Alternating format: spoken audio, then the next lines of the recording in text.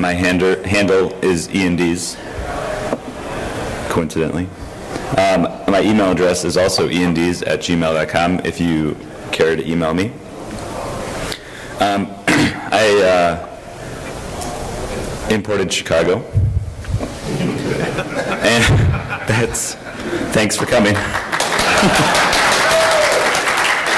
More importantly, all I got was this crappy t-shirt. I didn't actually get that. I stole that from Etsy.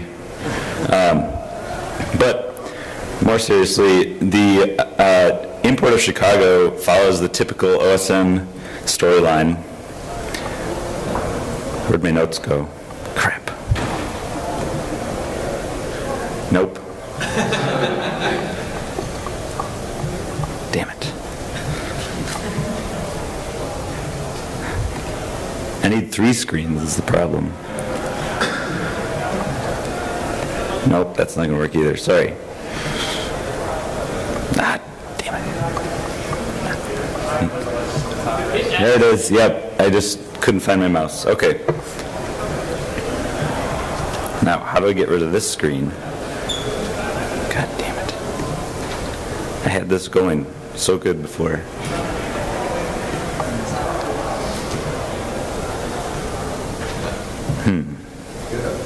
Yeah, the only thing I can see is this blank presenter screen. There's a little layout button. Yep. Presenter notes. Presenter notes. Got it. So close. Almost there. One more copy paste. Ready?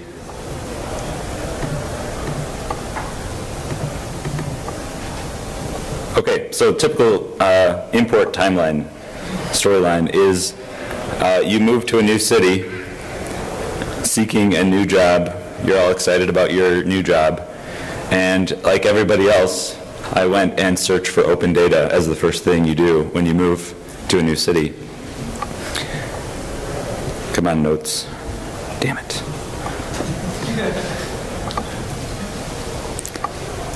I want the notes to go on all the slides, not just this one. Sorry, guys. I should have made this better. 4 minutes. I had 4 minutes. I was playing around with a picture. I could have done this. So as you do, I found the Open Data Portal for Chicago. It turns out that they have a really good one. They have lots and lots of open data. At the time, I think they had something like 360 open data sets, and they were all on this great portal.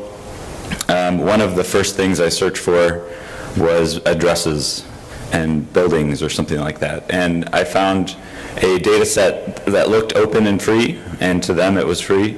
To the city of Chicago, it was free. And so I downloaded it, split it apart into little pieces, and I had a meetup.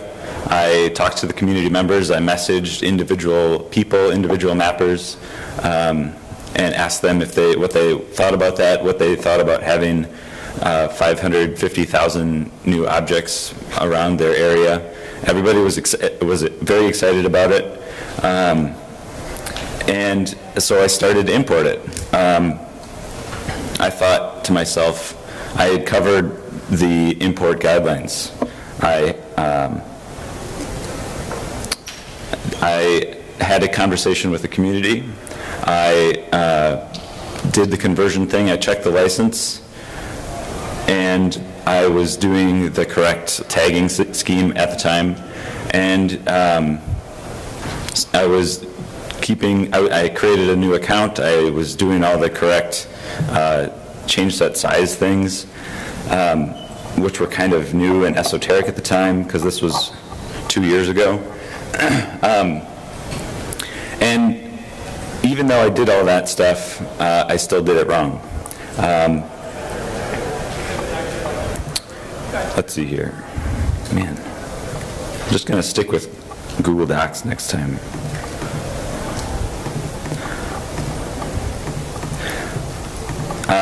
So there was one difference about the way I was doing my import, though. This import that was happening was basically me doing the import while other people watched. And I did that on purpose because I knew that other people, they had talked to me, they were not interested in actually doing the import. They were excited to have the data, they were not excited to do the import. We had spoken personally at meetups and at various open data events throughout the city, and so that's kind of, I did that on purpose. I didn't want to burden those people with this onerous work.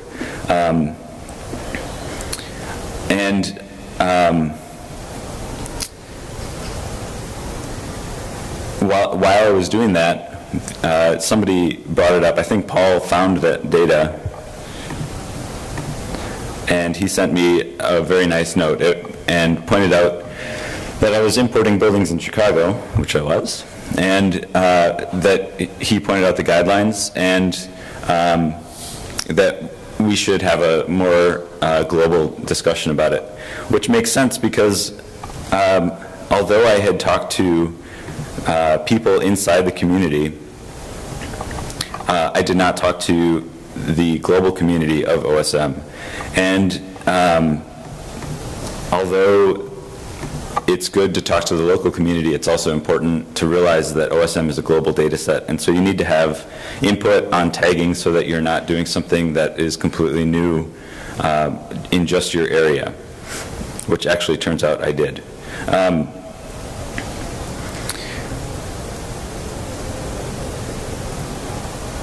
Sorry, my notes are going all over the place here.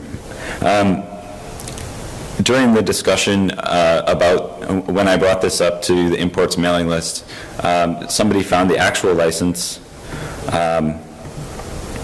which said something like this: the city may require a user of this data to terminate any and all display. So that is a problem because we can't require our users of OSM to remove the data from the data set arbitrarily. They were doing this because they were worried that that at some point somebody like the LA Times would take the Chicago building data set, and the building data set had addresses that were completely wrong and created a misrepresentation of what the city was doing or something like that. And so they wanted to be able to say to somebody who was using this data, take it down please, we'll give you a corrected version. So the point was that this wasn't supposed to be a we're going to censor you kind of thing. This was it was meant as a defense against them screwing up, which makes sense, except we can't take in data like that. So I stopped the import. I had finished about a third of the import of the city, and I also started working at the Obama campaign, and so I got a lot more busy.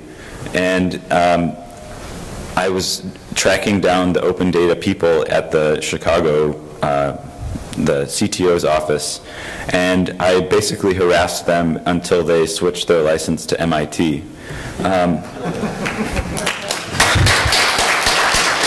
So one of the results of that, I had a meeting with the chief data officer of Chicago, Brett Goldstein. I also I emailed him a few times. His assistant called me and said, yes, we'll get back to you, don't worry.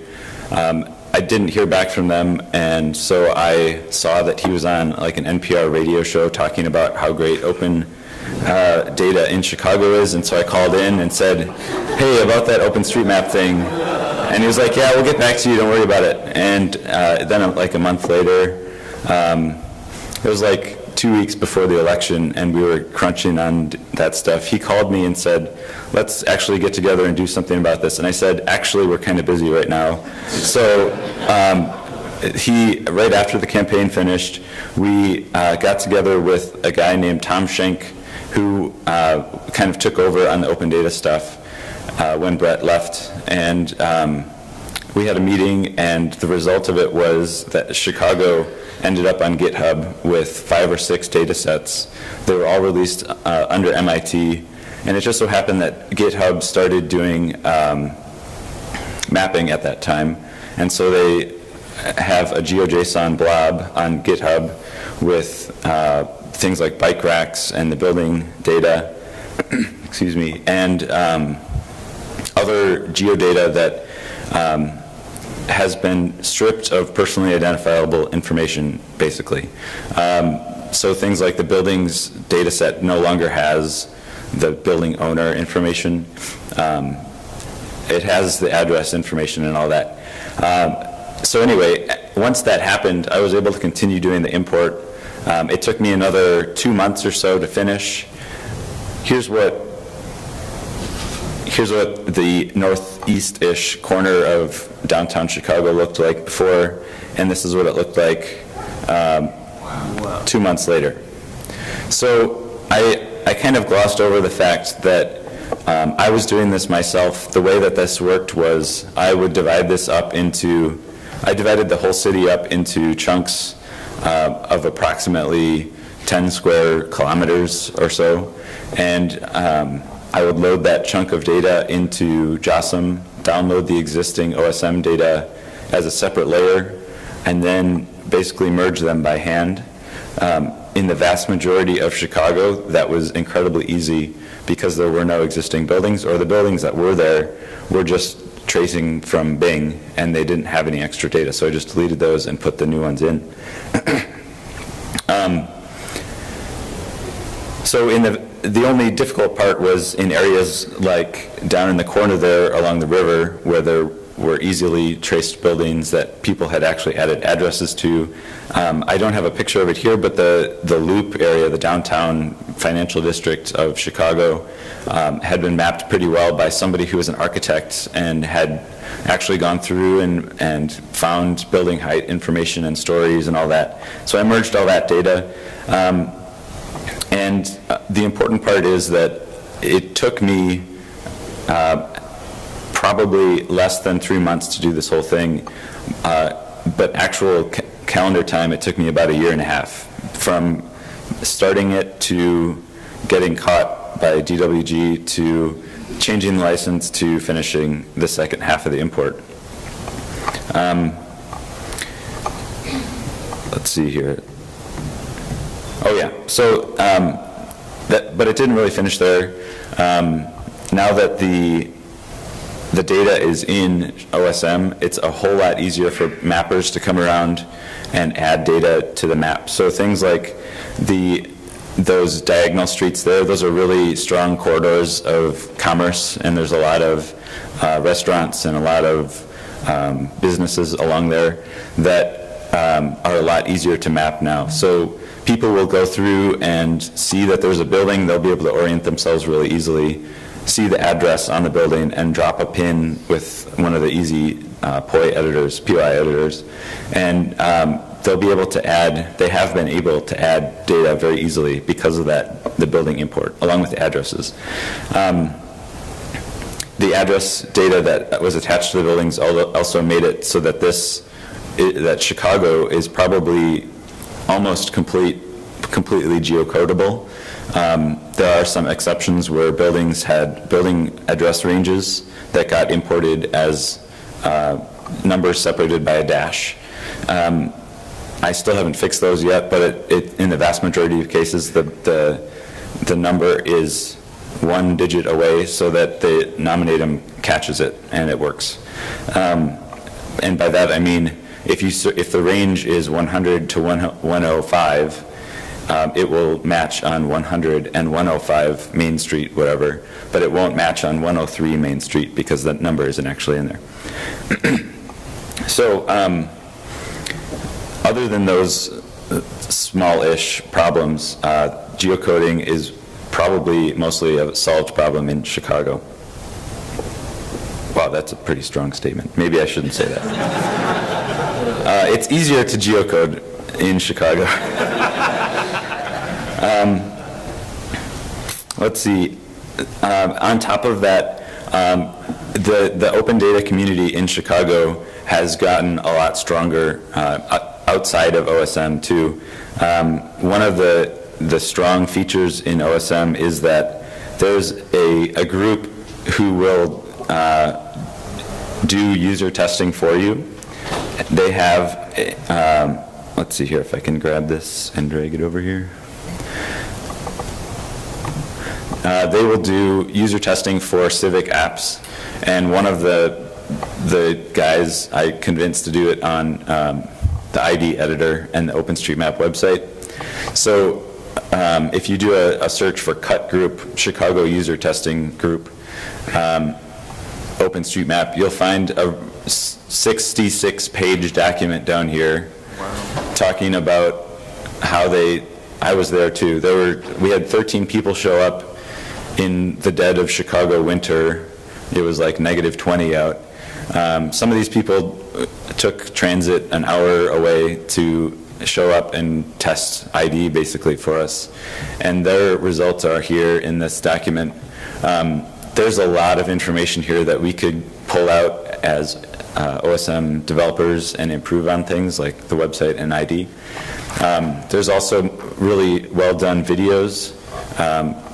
There's this one woman that I worked with that is a tour director for one of the architecture boat tours in Chicago, and she was going all over the place on the map and exploring it, and then she tried to do the edit. So this person is somebody who is extremely knowledgeable and extremely well adept at maps and very comfortable with them. But when I asked her to hit the edit button on a map, she said, "Why am I going to edit the map? That doesn't make sense to me." So things like that are really awesome that we get that kind of, this is a direct result of me having imported the building data and breaking bridging the gap between the open data community in Chicago and OpenStreetMap. It opened up a lot of opportunities.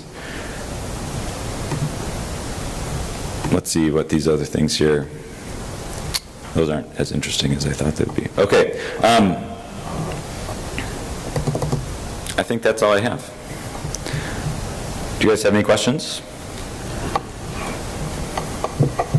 Yes? How do the open city data people respond after all is done? Are they excited about it? Yeah, so the Chicago data folks are very excited about it. That's what I was going to show you. One of the awesome parts about being on GitHub is that did I spell that right? Yeah. So one of the things that I talked to them, the reasons I talked to them about using GitHub was because of GitHub issues. The goal here is that the issues could become pull requests that fix the data. Like I could take the changes that I made to OSM, to their data set when I improved OSM, and send it in as a GeoJSON modification to their GeoJSON file and make a pull request. Their engineers could accept that and make their data better. Of course, there's some technical issues with that because this buildings data set is 1.2 gigabytes of GeoJSON that's compressed as a binary blob on GitHub. So it doesn't technically work, but the idea is there. And so to get around that, I filed issues like images don't exist in the examples. That's not good. Like there's buildings that are trimmed in weird ways that form weird multi-polygon issues. And so things like that that are in their official data set that some poor woman who I met who keeps this data up to date, she has to go through and manually update those, and everybody in the city uses this data set but doesn't know that they can go and talk to her to fix the data. And here, because they released it and had some eyes looking at it to improve it, that they were excited about that. Yep. In retrospect, would you have still used the JSON workflow, or would you have done some sort of scripting in the areas where there was absolutely no other buildings and you could safely? I may have increased the size of my squares that I broke things up into just to make that part faster, but I would not have scripted anything else. The amount of time that you spend writing the script or adapting Paul Norman's script, for example, that he has that does address merges, or writing another thing in Ruby or whatever, that that all pales in comparison, sorry, other way around. The work that you do uploading in JAWSOM pales in comparison to how much time you'd spend on making a script work, at least in my experience. It really depends on how much existing data is there and how busy your community is. In Chicago, was a busy community, but it wasn't, the area was so big that it wasn't well mapped in general, and so it just made that process a whole lot easier. Last question? Yeah? Do you have any plans working with, I don't know exactly do it, but keeping the OSM data up to date? You talked about updating the Chicago data, bringing up the Chicago data back in OSM. So the building data set hasn't changed. The Chicago buildings data set hasn't changed since a long time, for a long time. And so I'm not worried about that very much. They do have a address data set that does change, but they haven't released it. And so I haven't worried about updating OSM from the open data. I would probably not do it anyway. It's not a good enough return for your time investment. I would rather spend more time trying to get people to improve OSM. Thanks.